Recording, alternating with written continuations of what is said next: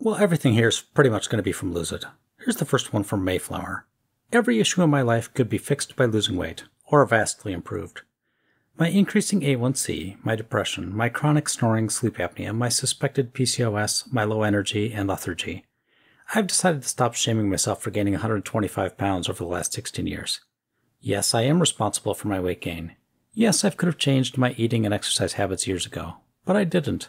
It's no longer relevant. What is relevant is how I plan to change my habits now, today. I'm finally ready to be uncomfortable in a way that benefits me. I'm finally ready to track my food intake and start an exercise routine. I don't want another year to go by and be exactly where I am now or worse. It's time. Adventurous Status writes, Non-American perspective. It's not carbs, but something is wrong with American food. I see a lot of people talking about carbs in this weight loss forum. This is a little strange to me because I come from a country where literally every person eats rice. Every single meal of the day, almost, and rice, Japan, probably constitutes 50% of that meal as well, and nobody is fat. Maybe 1 in 50 people or something, but you do not see fat people normally, despite most of what everyone is eating being rice. However, when I came to America for studies, after about 1 year I started to gain weight, almost 10 kilograms, after being normal weight my entire life and never even thinking about weight. I do not even eat a bunch of sodas or candies or other things either. I do not know what's wrong with the food in America, but there is something wrong. I don't think you should feel bad about getting overweight in this country. I also suggest if you want to lose weight, and you can, move to Japan. Dash Rockwell replies, From an American. Added sugar is everywhere in packaged food. Portions are huge in restaurants. Save for a few select American cities, Americans don't walk anywhere. We drive. Americans generally have a pretty terrible work-life balance. Couple that with our negligible social safety net and complete lack of social services that are well established given in much of the rest of the first world, our collective stress and cortisol levels are through the roof. What can that lead to? Overeating. A lot of poorer regions of America are food deserts, where it's incredibly difficult for people living there to access affordable, fresh, whole foods on a regular basis, so they eat more prepared, packaged goods. And on and on. These are the big ones in my mind. I'd just like to add that for rice, there's the benefit of it's rice. Unlike with bread, where the ingredients can vary and they can add more sugar if they feel like it, rice is rice, and there really isn't any added sugar to it. Straight Ad writes, Teens yelled at me in the street and have crushed my spirit. I'm a 27-year-old woman and weigh about 130 kilograms. 286 pounds. I've been overweight my whole life and have finally found the motivation to change my life. Since November, I've lost about 20 or so kilograms. Not 100% on the actual numbers, as I didn't weigh myself at the start. I've been feeling so good and confident in myself in the last couple of months. Today, I had a long day at work and had picked up some fast food on the way home, which fits in my daily calories. As I was getting out of my car, 2 teenage boys, 15 or so, were waiting for the bus and yelled, "Whale!" at me. I was in complete shock and have been crying nonstop. I know logically that these are just stupid kids, but I'm so hurt by this. Nobody had ever said anything about me or my body like this in public before, and I'm absolutely destroyed. How do I shake off this horrible feeling? Feast Frici. Nothing on the planet is dumber than teen boys. Obviously they're talking in general, not any specific teen boy. As someone who works with teens, trust me, they're idiots, all of them. You're overweight, you know that. They said something mean about it. That's all that happened. You're working on it. You'll be fine. Since that event, they haven't spent another second thinking about you. And you don't need to spend another second thinking about them. Autumn Song writes, Anyone ever feel discouraged because you lost weight, gained it back and more, and now have to lose it again? I'm sure this is true of everyone. I just looked at my weight loss transformation from August to now. Everyone who I've shown the progress photos to tells me there's a huge difference. I'm happy about this and other small wins, like feeling more comfortable in an airplane, fitting into some old clothes better. But I used to be incredibly skinny. I can't help but look back on the photos of myself 3 years ago when I was thin, and when I had no back rolls and small arms. I feel discouraged because I'm not her again. Like, just the timing makes me mad. I'm doing a good job, but I'm just not where I was once before, when I was really confident about my appearance. I know this too shall pass. Grow your hair, writes. One of the best things I've done for my weight loss journey is learn not to freak out when the scale goes up. My previous weight loss attempts consisted of trying for a week, being frustrated when the scale didn't move or even went up, and I'd give up. This time around, I'm anticipating my weight fluctuating because, well, that's what happens. If you mess up and see the scale shoot up 2 or 3 pounds, don't panic and just keep doing what you've been doing. It will go down again fairly quickly. Most of it is water weight and not actually fat gain. For instance, on Friday I made the poor decision to DoorDash a lot of food and ate until my stomach hurt. The next morning, I weighed myself and I was up 2.2 pounds. That was expected, so I didn't get upset or give up. I went back to my normal routine, and this morning the scale was back down 1.7 pounds. Don't give up, because the only way you're going to get there is consistency. Another something writes, smacked in the face with reality. I made a very frustrated post here a couple days ago complaining about how I'm not losing any weight anymore, and that I'd been on a plateau for 3 months. You know what I did? I went back to my fitness pal and looked at the diaries from the beginning of my journey, when I was dropping lots of weight. I was shocked. Back then I was consistently eating between 1,300 and 1,500 calories a day, and doing 1 to 2 hours of rigorous exercise every single day. I fell in love with biking, and I was biking for hours and hours after work every day. Then winter came, the snow came, and I can't bike anymore. Still waiting for it to melt. I know how they feel. Winter is the worst. Nowadays, I've been eating 1,500 to 1,800 calories a day, and I do maybe 30 minutes to an hour on my stationary bike every day. Super slow and zero effort. Whereas before, on my real bike, I was going up hills out of breath and heart racing. So, of course I haven't been losing weight. I feel like such an idiot right now. I truly thought I hadn't changed anything, but I'm eating 300 to 500 calories more and exercising 500 calories less. I'm going to prioritize my deficit for now, and I'm going to get back into biking seriously as soon as this darn snow melts. That's all. If you're feeling delusional like me, check your MyFitnessPal history. You might be in for a shock, too. Almost not fat anymore writes, when positive body dysmorphia keeps you fat. I say positive because body dysmorphia has the usual negative correlation of seeing yourself more overweight than you truly are. But have any of you seen yourselves as not that fat until you finally lost weight, saw an older picture and realized your self-perception was distorted? I've currently lost 30 pounds since last year, and I stumbled upon a picture from right before the weight loss. I was honestly shocked by how much I had ballooned up, and just wasn't seeing it. When I looked at that exact picture over a year ago, I knew I was curvy, but I didn't think I was bordering on obese. Grasping the fact that my brain doesn't see my body accurately is so strange. It's like I can't even trust my own eyes. I now realize that weighing myself more frequently, throughout maintenance, is crucial for me looking at the facts objectively. Tarot Admirable writes, should I eat what I want on my birthday? This will be my second birthday I have been allowed to celebrate. I was previously in a religion that didn't allow it. I think that's Jehovah's Witness, but there might be other religions too. I have no one to celebrate with other than my young children. I've lost 50 pounds in a year and for the past few months have not lost any additional weight, but have been maintaining. I need to lose another 50 pounds, but have not been strict with my diet, and have been satisfied with maintaining. On my birthday, I would like to start the day at the Pancake House, then hop over to Starbucks for my free birthday drink. Then for lunch have a steak and free dessert at Chili's. Just the dessert is over 1,200 calories, and I usually split it with my children. Then for dinner I will make something just normal, but have birthday cake with my kids. Is that too much for one day? Perhaps if I only eat salads with no dressing this week I can do it. Feeling a bit down that I have no one to celebrate with, but perhaps I should try to cheer myself up with food. But then again, it's just one day, and I feel I deserve a day. I'm taking the day off, and the kids will be in school. Thoughts? What do you do on your birthday? Update, thank you for all the responses. I couldn't respond to everyone. I had a great birthday, but it did turn into a birthday weekend. On my actual birthday, I had pancakes at IHOP, a large frozen drink at Starbucks, steak, corn, mashed potatoes, and lava cake at Chili's birthday cake at home with kids. I did also go to the gym on my birthday. Then on the weekend, some friends treated the children and I to lunch. Both before and after my birthday, I ate as I usually do, and today I'm actually 0.5 pounds lighter than on my birthday, although I don't think I actually lost any fat.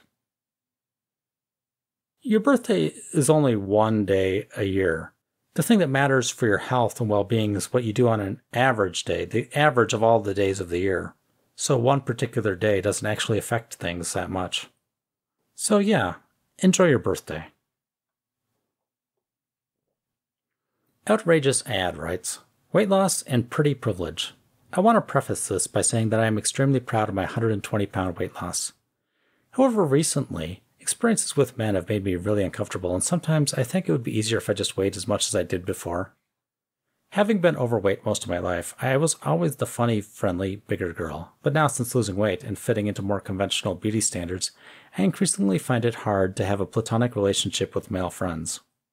It's kind of ridiculous, but inside I'm still the same previous fun personality, but now it's being perceived by men as flirty, or as if I'm interested in them. I don't know how to act. I recently came back from a work trip with a colleague who made me feel really uncomfortable by hitting on me. He was also extremely older then. Whole other story, lol. Why do men think I'm interested in them when I'm just being nice, but 120 pounds ago they thought it was just being nice? Rant over, it just sucks that people treat you differently when you're slimmer, and as a woman it can be difficult to navigate platonic male friendships. I don't know exactly what happened to her, but I can explain from a male point of view. It's possible that when she was overweight, people thought she was flirting with them, but they didn't react because they wanted to pretend like she wasn't. That is to say, they weren't interested back. Now that she's thinner, it's possible that the men get a little bit excited when they look at her, and so some of their thought processes start to get a bit dumber. New Gap writes, how I lost 250 pounds and why I do it all differently.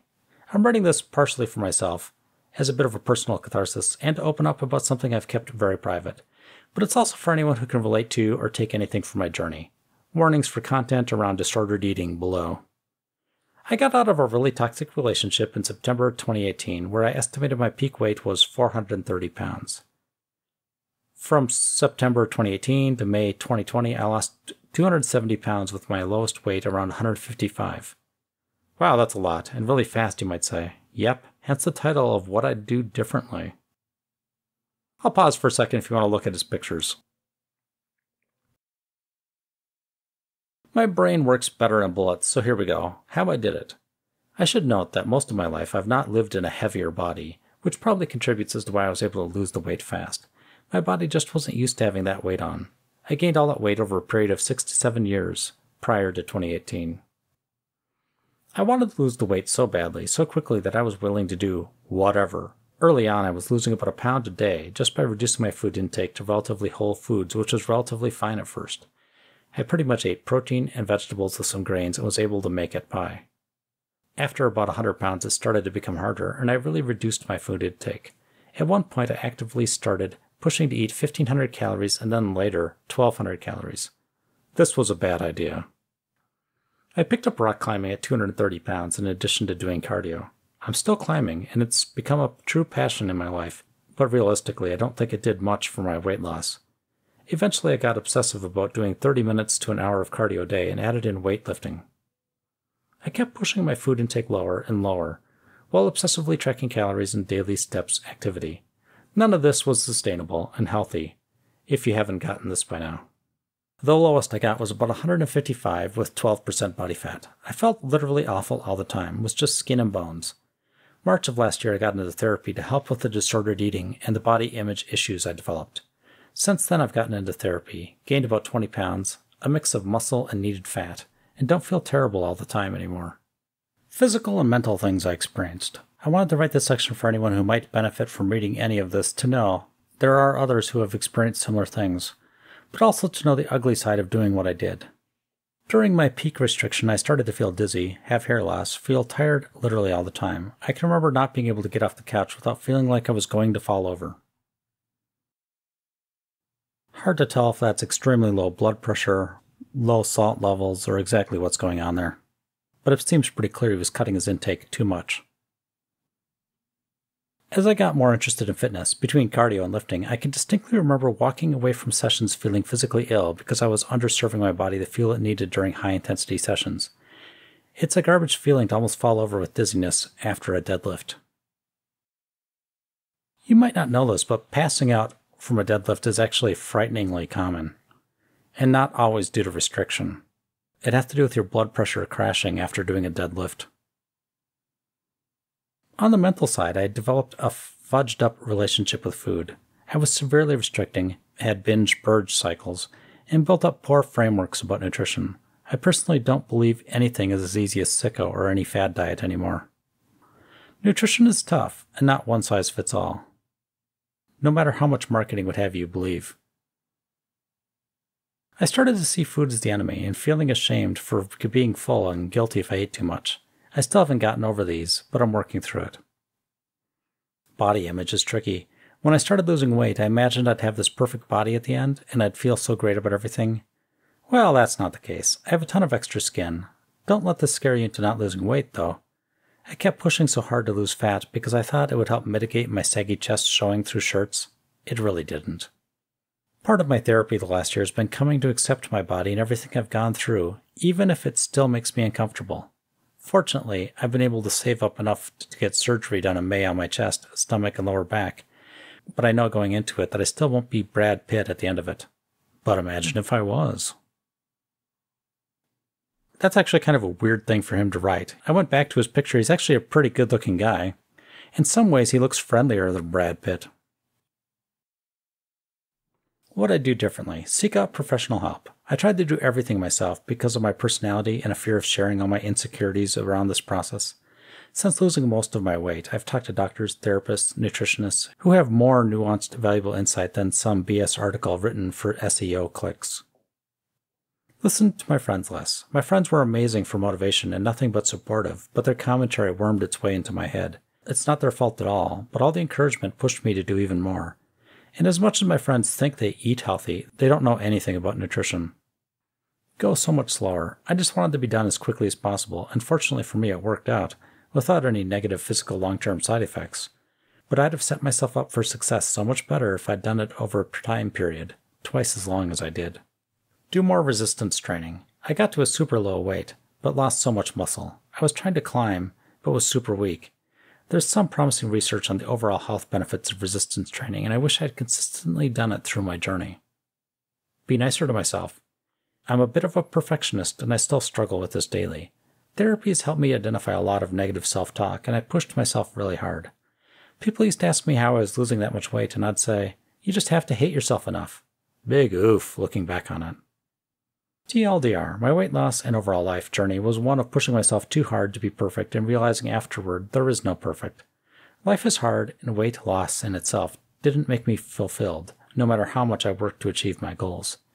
If I'd had to give any advice to anyone, I'd say to be smart about things, try to utilize reliable and professional resources if they're available, and be kind to yourself no matter what's happening on your path. Meryl Learn writes, "You cannot break your metabolism. I'm just so sick of hearing this advice. First, it was starvation mode. Then it was metabolic damage. Then it was metabolic adaptation, which exists, but the version that influencers are giving you is not correct. You do not break or damage your metabolism. Your metabolism doesn't do that. It adapts constantly every day. It's one of the things that has contributed to our success as a species." Not sure why they say that. All mammals do that. When you move from a large house to a small apartment building, what happens to your energy bill? It lowers. Unless you're using an abnormal amount of energy in that small apartment, it takes less energy to heat the apartment, cool the apartment, etc. But our bodies aren't houses or apartments. That doesn't matter. Energy is energy. The exact same mechanism is happening in your body. It's not damage, it's normal. Pig Weenies writes, "Does walking every day yield substantial results as a morbidly obese person? Hi, I'm severely obese, around 400 pounds last I checked, a few weeks ago, and I've been sticking to my lifestyle changes. And I'm down about 30 pounds from where I started a few months ago. I've mostly just been eating properly and watching portions, not focusing on exercise much at all. My question is, if walking every day would yield results?" He writes more, but that's the part I want to answer. And the answer is yes. At his weight, every mile he walks burns 220 calories. They're burning calories faster than some people do when they're running. Yes, that's going to have a major effect on how fast you gain or lose weight. Hey, you've made it to the end of the video. If you liked the video, consider giving it a thumbs up and subscribing. If you really liked it, consider becoming a member. Members at the 2 highest levels get their name read out as a thank you every time I make one of these videos. Members at the highest level also get a short video every couple weeks as well, about something fat logic related. Any help you can give me is of course always much appreciated. I'd like to thank top members Emmett McNally, Rig, Cupcaker Death, MMC, Megtran 2000, Gato, That One Guy, Maria P., Average Loser, Wolf Child Rusk, Just a Girl, I Cuddle Cats, and Orale Christine. Your support is very much appreciated. I wish all of you wonderful people a wonderful day.